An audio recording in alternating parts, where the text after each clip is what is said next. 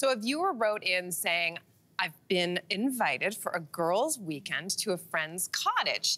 She is offering us her friend and family discount, okay?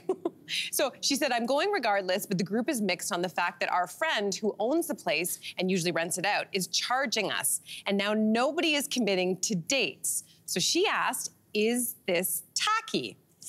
Emma, what do you think of this? Yes! Thank you, Emma. I love having people over for dinner. I love it. Imagine I was like, do you guys want to come for a girls' dinner at my house and pay just a tiny bit of my property tax? Yeah. When you come in, I'll give you a chicken. We would still come, Emma. We would still come. Well, thank you. But I think, I think it's bizarre. I think if she is not able to, for financial reasons, don't host, no problem. If they want to go in and pool on a place, get another space, and then we have a price up front, but to be like, everybody come by, I'm gonna need $60 is weird. Yeah.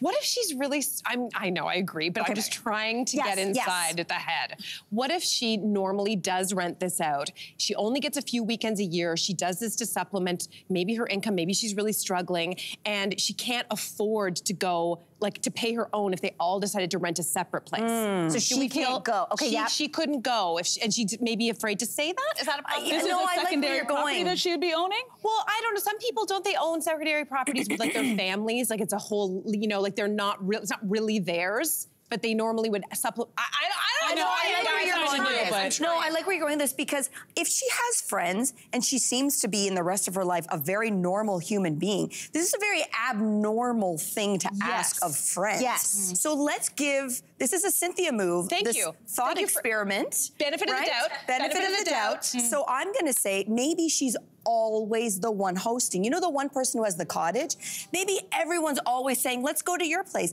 This might be her way of saying to everybody, you know what, instead of saying like, listen guys, I'm always the one hosting and it's expensive, maybe this is her very passive-aggressive, not bright way, but maybe it's a passive-aggressive way for her to say, like, I always am the one hosting. Or, like you said, it could be an income property that she shares with others. And maybe it's not a subtle way of saying, I don't like you and you're not my friends anymore.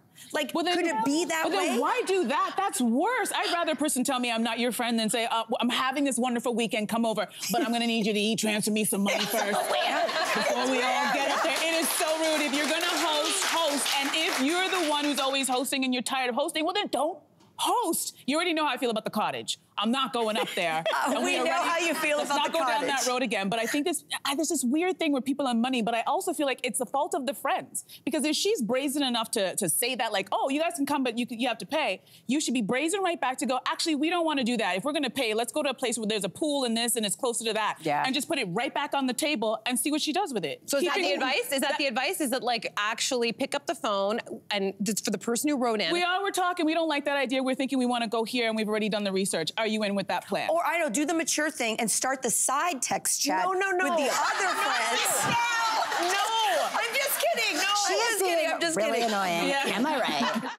Hey there, what did you think? Drop your comments below and join the conversation. And don't forget to like and subscribe so you can find more on everything from food and fashion to pop culture and current events. See you soon.